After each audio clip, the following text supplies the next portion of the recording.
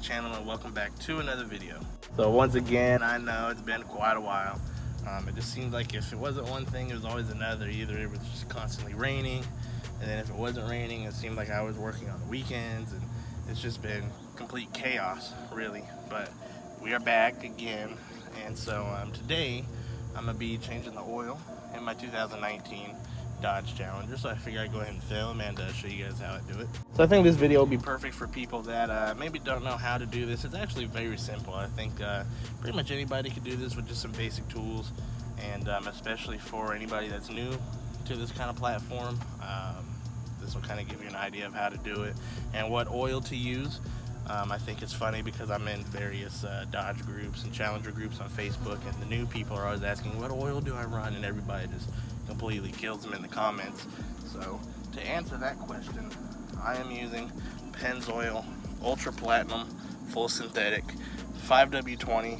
That is what Dodge recommends that you use in here, and I personally believe this is the best oil that you can buy. I know a lot of people like Amsoil and whatnot, but I really like Pennzoil. This one is actually made from natural gas and not crude oil. I don't know how that would affect performance, but it's pretty unique. And again, this is full synthetic oil. The 3.6 liter takes I believe 6 quarts, so I have this 1 quart bottle, and I also have a 5 quart bottle as well. And I'm going to be using an OEM Mopar filter, part MO349. And I think K&N sells a filter, but I don't know, I just think the OEM Mopar brand, can't go wrong with it. So this is what we're going to be using. Again, it's very simple, very easy, and I'm actually a little late changing the oil. I was supposed to change it about 3 months ago, so I guess technically speaking, I'm not really taking care of it, but that's all going to change. Again, it's just been crazy with just non-stop rain, non-stop working, and so now I finally have a chance to breathe and work on my Challenger. It's not even really that big of a deal. I really don't even drive it that much nowadays. Now that I have the Edge, I drive that back and forth to work, so 5-6 days a week I'm driving that, and then I'll drive this probably 1, maybe 2 days a week. So it'll all be okay. But yeah, so we're gonna go ahead and start changing the oil right now. Use a jack to lift the front of your vehicle from the appropriate jacking points. Always remember to support the vehicle on adequate jack stands.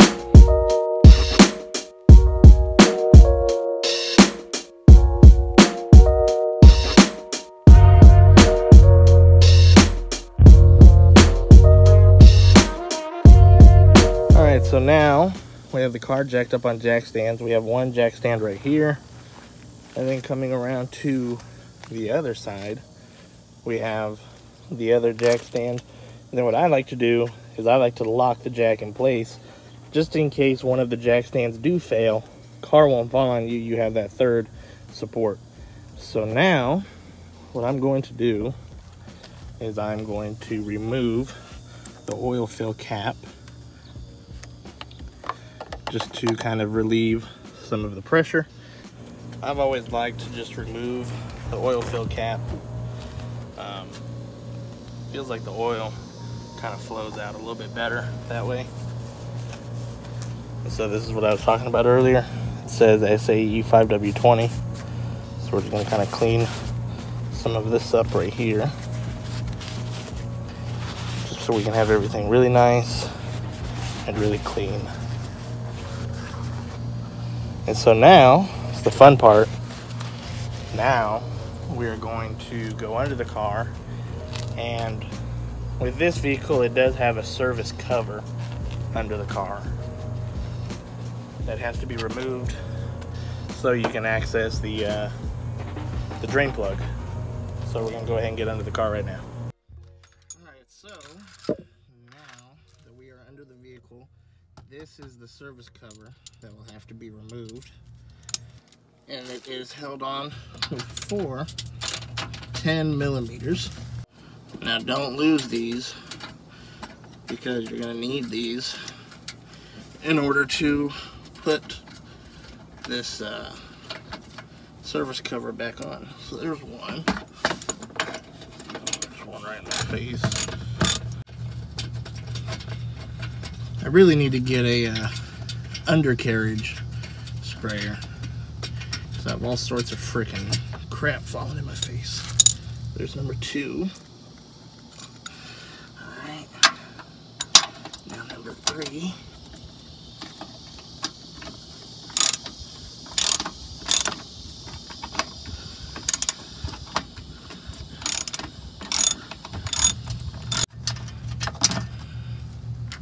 And now number 4.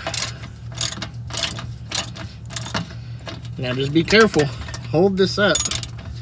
Otherwise, this thing will freaking fall right on your face. You don't want that. Alright, then take this, set it out of the way.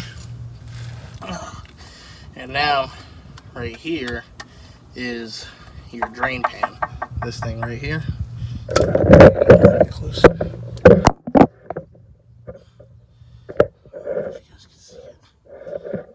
Right here, this is your drain bolt. So this is what you'll need to remove to take the oil out. Now, what we are going to do is we're going to remove the drain bolt. And so what I did is I put down a drop cloth. That's what this is right here. I mainly did that because I'm in an apartment and I don't want to hear my landlord start crying if I spill some oil on the concrete. So yeah, I put this drop cloth down, and then I have a 16 quart reusable drain pan that I'm going to pour the oil into, or that I'm going to let the oil drain out into. So in order to remove the drain bolt, it is a 13 millimeter socket. So I'm going to go ahead and remove this. Now, whenever you go to drain the oil, it's best to warm up the car a little bit first. Never really do it cold. And you don't want the car super hot either, because then you'll burn yourself.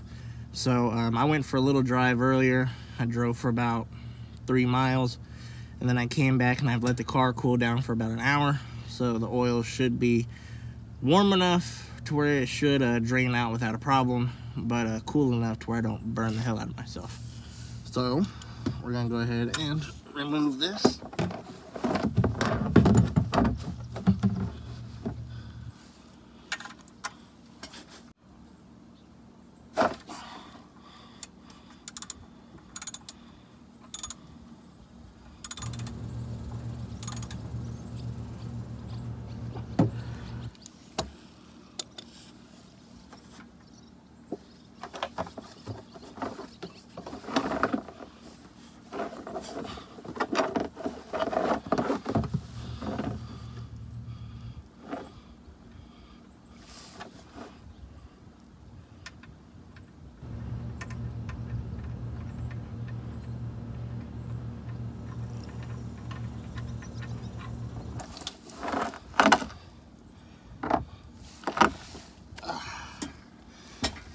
See, didn't burn myself, but I did still make a mess.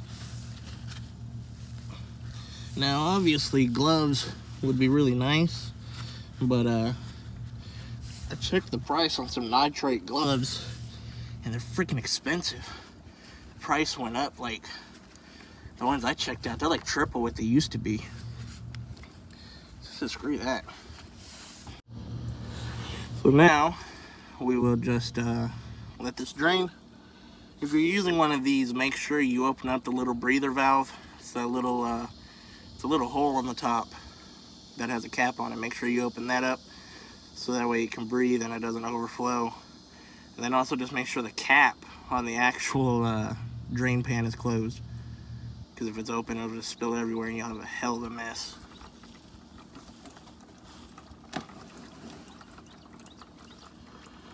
So I'm gonna let this drizzle out for a while. I want to make sure all this old oil is drained out. The oil that's in the car, well, now it's out of the car, but the oil that was in there was whatever conventional oil they use at the dealerships. Whenever I hurt my knee, you know, I wasn't able to get under the car and change the oil or anything myself, so I was just kind of taking it to the dealership and letting them change it. But now that I'm a little bit better, my knee still hurts. I still can't really walk up and down any stairs normally. But now that I can kind of do a little bit, now I'm changing the oil myself. So yeah, I'm gonna let this drizzle out for a little bit, get all this old crappy oil out, and then we are going to come back and we are going to reinstall the drain plug, and then we will pull out the oil filter. Actually, we'll go ahead and do the oil filter right now, so that way that can drain out a little bit. And we'll put the new oil filter in, and we'll put the drain plug in, and we'll add the new oil. So now it's time to where we can remove the oil filter. And this is the drain bolt. I couldn't really show it to you guys whenever I was under the car, because really tight down there. I'm just kind of cleaning it up, getting all the gunk off of it. So now, like I said, we can remove the oil filter. So in order to remove that, you're going to need a 24mm socket. Make sure you have some paper towels standing by, because more than likely there's going to be a lot of oil dripping off of it, and we don't want to make a mess. We want everything nice and clean. We don't want anything catching fire. So, go ahead. I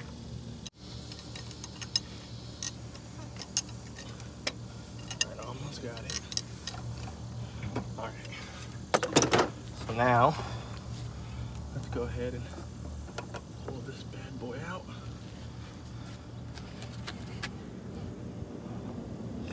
There's your filter.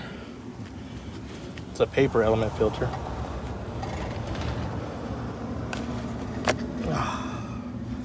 Let's set that there. Clean off the threads. See, I guess I'm weird.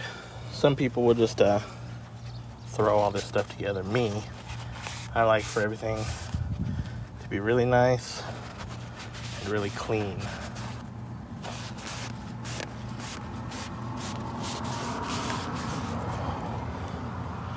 I'm also going to clean a little bit in the housing. Get kind of gunk build up those threads. Just so that way everything will seat properly and we don't have any problems whatsoever.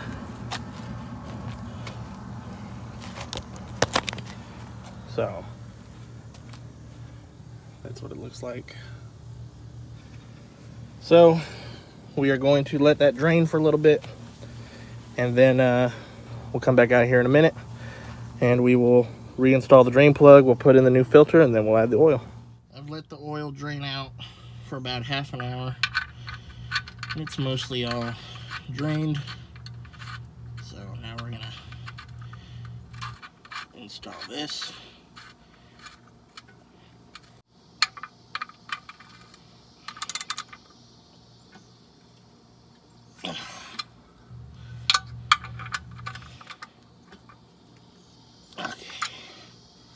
So we installed the drain plug. Now we can put that service panel back on. That will cover all of this up, and then we can move back up top. Alright, so now let me grab one of the bolts. Make sure that it still has the washer on it. And I'm just going to hand tighten it for now, just to at least have it in there. Same thing with this other side.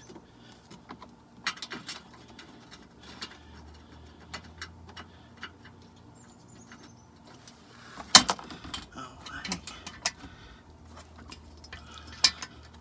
Pretty sure you guys can't see this because it's a tight squeeze under here. And I'm doing the ones on the back.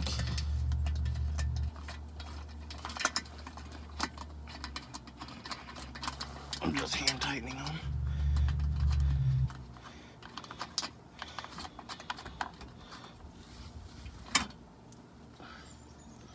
Alright, I got one more.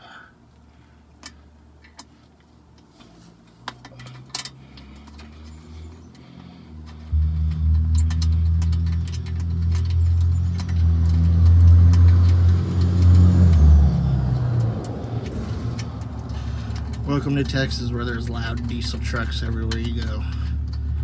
Alright. So now we have the 10mm again, and let's go ahead and tighten these up. So that way we don't lose our service panel. Some people might think that this is a pain in the butt to deal with, but it keeps everything nice and clean down here. So whenever you go to change the oil, everything's not gunked up with dirt, road film, whatever it might be.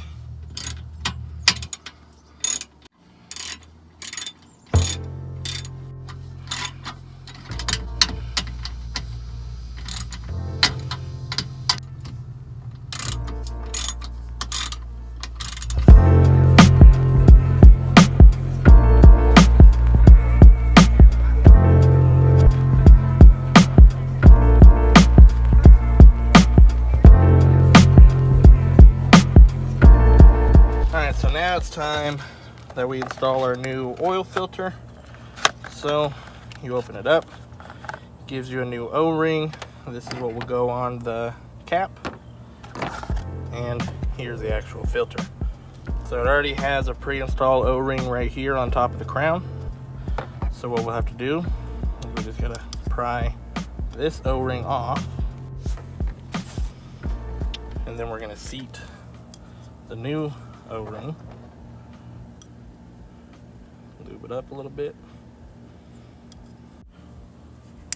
It's going to come down here to the last groove, just like so.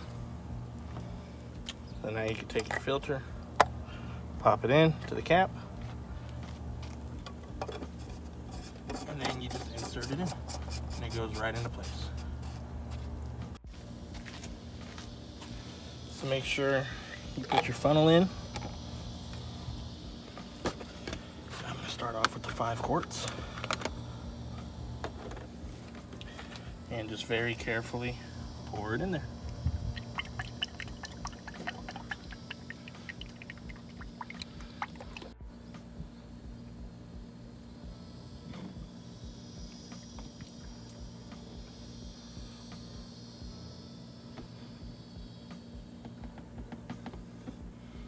Alright, that's 5 quarts. So I'm going to slowly pour the 6th quart, and then we'll check the dipstick. I'm going to pour about half, and then we'll check it.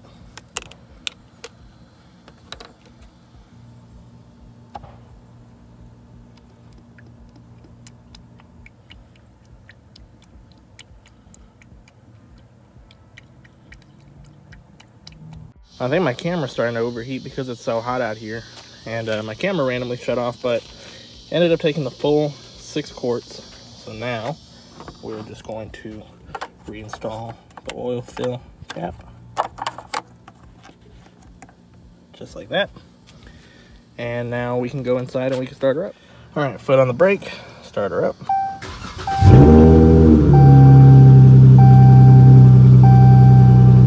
Sounds really good. So now we have to reset the oil light. So you're going to use these buttons. Gotta turn the car off.